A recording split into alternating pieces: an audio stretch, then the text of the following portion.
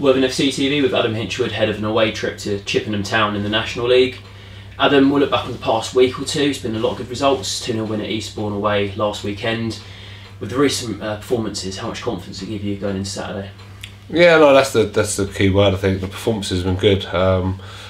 Obviously, that's led to the results picking up. But even before, I thought Maidstone was a good performance, and a couple of performances before that we was playing well. Maybe a couple of draws in there where we was a bit disappointed with, but in the main, I think we've been performing well now over a consecutive amount of games. Definitely helped first 20 minutes that they didn't score when they had their moments in the game, but rallied well and really grew into the game, and the sort of first goal seemed to settle us down. And when you've got a derby game, the first goal is an important one. Yeah, it ended up being quite a shutout. They didn't really have any looking on goal in the second half. Was that quite a strong tactical display, did you feel, how we organised ourselves? Yeah, I don't know whether they put so much work into the first 25 minutes to get on top and to press us, and whether they run out a bit of steam themselves or what, I don't know. But just almost try to say to the lads that we needed to almost have the mindset that we was 1-0 down and chasing the game, and had to really exert a bit more pressure and intensity into our game. And I thought we'd done that. I thought we had a lot more control of the ball and some better decisions. Obviously scoring the second one when we did could have maybe been a bit more emphatic. Thought we had other good opportunities.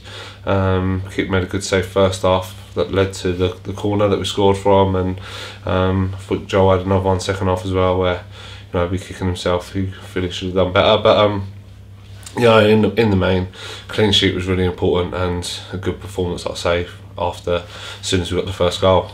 Now looking ahead to Saturday with Chippenham, not an easy place to go. They're a team that's starting to pick up a little bit of form, although they're down there. Not many goals they concede or score at their place. How much of a test do you expect it to be going over there?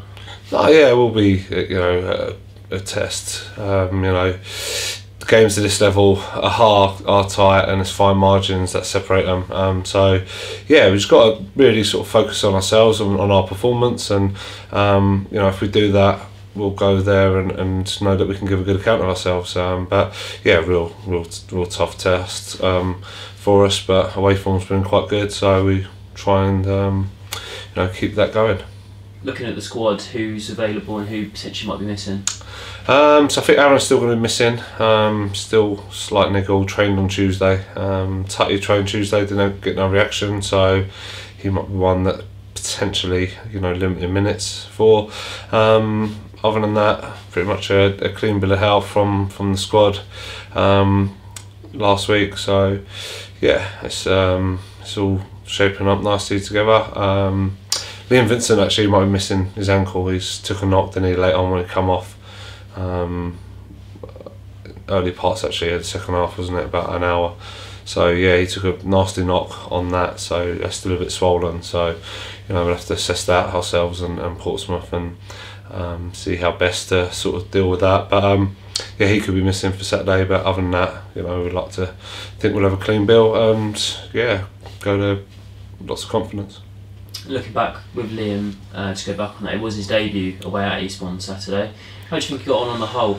I think it's his first ever appearance, I think, as a right winger. I just thought he could come in on his left foot and cause some problems. Really thought he had a really sort of good strike that he proved here, scored a hat-trick like he did, and I thought it could be something that we could utilise moving forward. It was a real tough ask. There's a couple of little bits of good play from him, but in the main did look a little bit lost, but I think he's one that will grow into that position and be a real good asset for us. And also he can play left back, left wing, left side, centre back as well. I think even he's played this year, so someone that we can utilise that can play in a variety of positions. So he'd be a real sort of good addition to us moving forward.